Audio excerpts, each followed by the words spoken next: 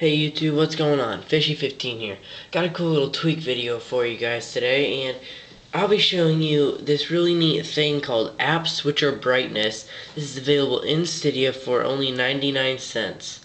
What this allows you to do is have a slider in your multitasking bar, so when you double tap and you slide over, you'll have a slider for brightness, so you don't have to go into your settings all the time.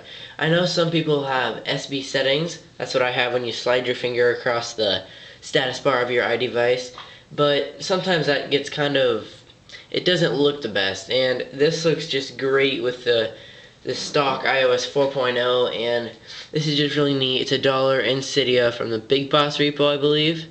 Yep. But one thing, this does conflict with the app switcher volume. So if you have the app switcher volume,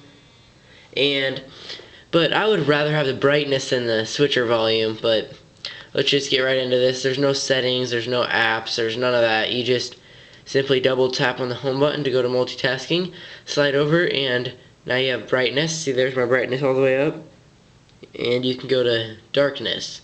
So, just a cool little tweak for you guys today. App Switcher Brightness available in Cydia for only 99 cents. Please rate, comment, subscribe, hit the thumbs up button right down there, subscribe up there, follow me on Twitter at Fishy15, and just subscribe for way more videos for iOS, jailbreak, all this good stuff, guys. Alright, I'll catch you later. Peace.